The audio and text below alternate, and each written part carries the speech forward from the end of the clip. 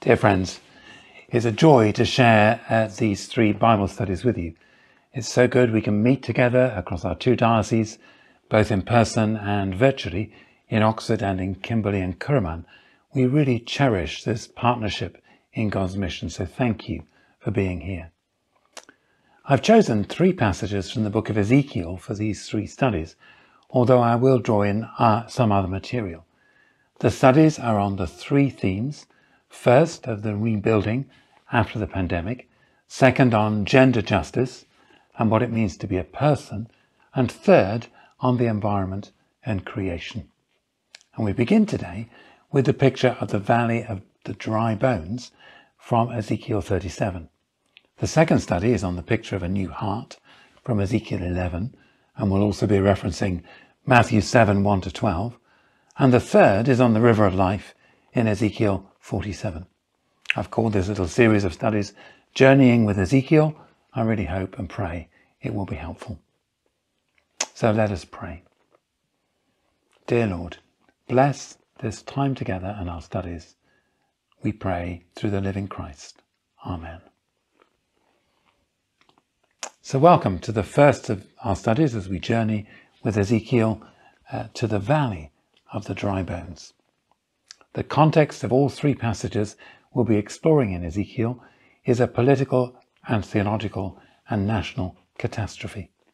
Jerusalem has been destroyed by the armies of Babylon. The Temple of Solomon has been razed to the ground. Many of the people of Israel have been taken into exile thousands of miles from their home in Babylon. By the waters of Babylon they weep and lament. Together, the people of Israel are trying to understand this disaster which has happened to them. To some, it seems as though the gods of the nations are more powerful than the God of Israel. So this is a theological crisis as well as a political crisis. To some, it seems that God is punishing and judging Israel, and therefore there can be no hope of return and new beginnings and resurrection. Ezekiel is uncompromising in his condemnation of the sins of the nation in the early part of his prophecy. There's no doubt as to why this disaster has come upon Israel. Israel has not been faithful to the Lord. But Ezekiel is also uncompromising in his steadfast hope. God has not abandoned God's people. God is present in Babylon with the exiles. God has a future for the nation which is not grounded in the nation's goodness, but in God's grace alone. In Kimberley and Curraman and in Oxford, in different ways, we are continuing to live with the legacy of the COVID pandemic. Recovery is taking longer than we imagined in the beginning. There is a legacy of illness and grief, of tiredness, of changing habits, of living in the aftermath of disaster. Ezekiel is called to minister in a time like this. He ministers to exiles living far from home in Babylon, the people who were once set free are now captives. The people of the promised land are far from home, with no prospect of ever returning. The people called by God feel abandoned and far away, surrounded by idols and cut off from their source of life. How can we sing the Lord's song in a strange land? They lament. So how does Ezekiel set about the task of rebuilding and rekindling hope? Ezekiel does not offer empty words of comfort or false platitudes. He's very, very clear that the nation has abandoned God, but he's also very clear that God has not abandoned Israel. Even though there is no prospect of return and restoration and rebuilding on the horizon, humanly speaking, there is hope. Ezekiel's greatest contribution to theology is in his theology of hope. Hope does not rest on trends or evidence. Hope does not rest on our virtue or good deeds. Hope does not rest on our clever plans and strategies or having powerful allies and partnership. Hope rests solely on the grace of God. Many Christians become confused between optimism and hope. They're not the same thing. Optimism is a mood, the feeling we have when the sun is shining and all is right with the world. There's nothing wrong with optimism, but it can disappear when the clouds come over and the rain starts to fall. So hope for the Christian is not a mood, but a virtue. We're called to hope all the time, even as we're called to love all the time, in season and out of season. Why? Because our hope rests on the power of God and not on ourselves. Ezekiel captures all of this in the picture of the valley of the dry bones. The picture is similar in some ways to the river of life we'll come to. We begin with a picture of death and desolation. This great army of people lies dead and lifeless, just as the desert and the stagnant sea have no life. These people have not died recently. They've died, their flesh is gone, their clothes have rotted, their bones have bleached white in the sun, their parts are scattered across the valley. There's no prospect of recovery. Ezekiel is told to prophesy first to the bones. Mortal, can these bones live? Oh Lord God, you know. It's a question we might ask of a church, of a community, of a nation. Can these dry bones live? Ezekiel is obedient and speaks God's word to the bones. O dry bones, hear the word of the Lord. So I prophesied, as I'd been commanded, and as I prophesied, suddenly there was a noise, a rattling, and the bones came together, bone to its bone. I looked, and there were sinews on them, and flesh had come upon them, and skin had covered them, but there was no breath in them. This is the first part of the rebuilding. It's a rebuilding based on the sure foundation and the life-giving power of the Word of God. It's a stage-by-stage rebuilding, a little at a time.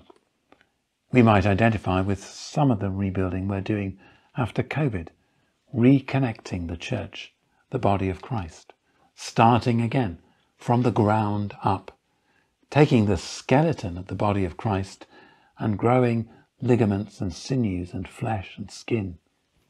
In Ephesians 4, Paul refers to ministers as the ligaments and sinews in the body of Christ, perhaps thinking of this passage. Sometimes this kind of building takes many years. It's good to remember that the people of Judah spent 70 years in exile in Babylon. But then there is the second dramatic stage. The bodies are whole again, but they're not alive. Then he said to me, prophesy to the breath. Prophesy, mortal, and say to the breath, thus says the Lord God, come from the four winds, O breath, and breathe upon these slain, that they may live. I prophesied, as he commanded me, and the breath came into them, and they lived, and they stood on their feet, a vast multitude. A vital key to understanding this passage is to know that the Hebrew word ruach means breath and wind and spirit. The three are the same root word and concept. Wind and breath and spirit are all rolled together in this passage. It's the spirit which gives life to those who've died, God's spirit, which needs to breathe afresh upon God's church, these dry bones, so that they might come to life and live again. Ezekiel's hope is remarkable. We read Ezekiel's prophecy in the light of the two great New Testament events. The first is the resurrection of Jesus. On Easter Day, new life is brought to the dead. Ezekiel imagines resurrection in his great picture and foreshadows the great resurrection when all those who will have died in Christ will rise to new and eternal life with God. The second great event is the gift of the Holy Spirit at Pentecost, when the sound of a mighty wind fills the room and tongues of flame appear on the heads of the disciples, and they speak in new languages. Ezekiel is forging hope in the people of God without the benefit of Easter Day or Pentecost. But his images shape our understanding of resurrection and the gift of the Spirit. God is the one who rebuilds and restores, and God is the one who gives new life. Why does God do this? What's the purpose of the vision? Well, Ezekiel tells us in the very next verse. Listen carefully. Then he said to me, mortals, these bones are the whole house of Israel. They say, our bones are dried up and our hope is lost. We are cut off completely. I don't know if you can hear echoes of that song in the life of the church today. Our bones are dried up and our hope is lost. We're cut off completely. That is, to a greater or lesser extent, our song. The stuffing has been knocked out of us. We're winded. We're knocked out and on the mat. And what good does God say to us, and especially to Christian ministers? God says, therefore prophesy and say to them, thus says the Lord God, I am going to open your graves and bring you up from your graves, O my people, and I will bring you back to the land of Israel. I will put my spirit within you, and you shall live, and I will place you on your own soil.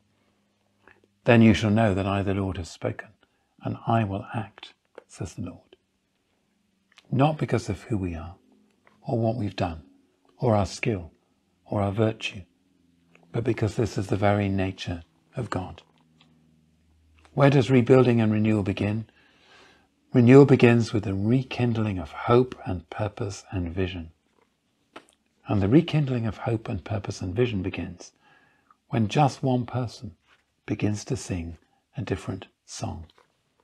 No longer the song of despair, we are dried up and our hope is lost, but the song of joy and hope and new life. That's in the midst of the hard work of gathering and placing bone on bone and rebuilding structures. This is the work of spiritual renewal, of seeking God, of finding the stream in the desert and seeing life in the world around us. It's time for the church to sing that different song.